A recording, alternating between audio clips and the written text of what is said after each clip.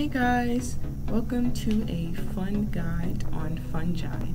Today I'm going to be talking about one of my favorite things I learned about during professional development, which was mushrooms, and I will also be drawing one. And for this we have a special guest coming all the way from Target on State Street, a mushroom squishmallow. She is adorable and her name is Molly. She'll be my muse for the day, but we can get into it now.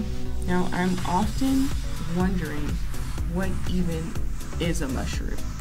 So in history, they've often been mistaken to be plants, but mushrooms are actually classified as fungi, which is a biological kingdom of its own.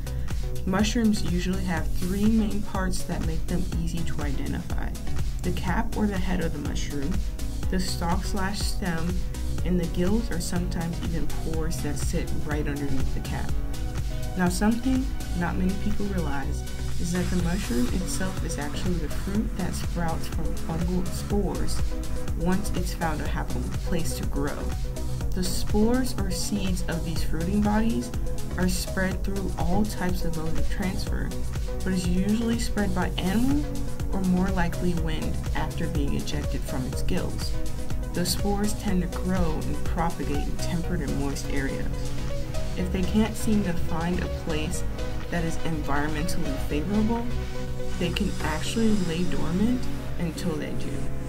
Now, mushrooms are generally known as grim reapers of our world, as we are taught that they are decomposers from a young age.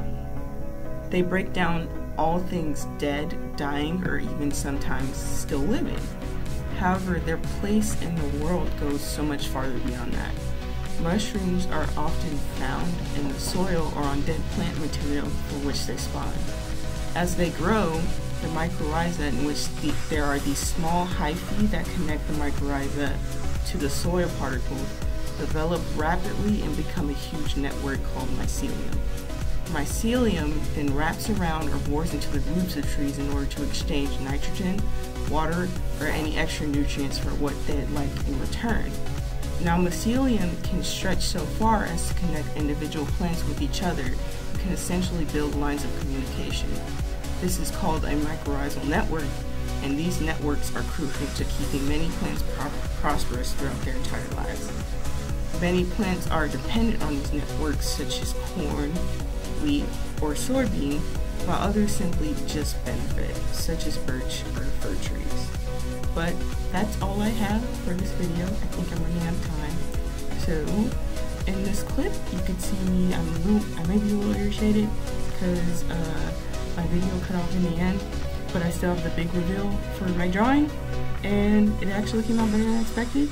I'm doing a little happy dance because it's finished, but thanks for watching, and I'll see you guys later. Bye!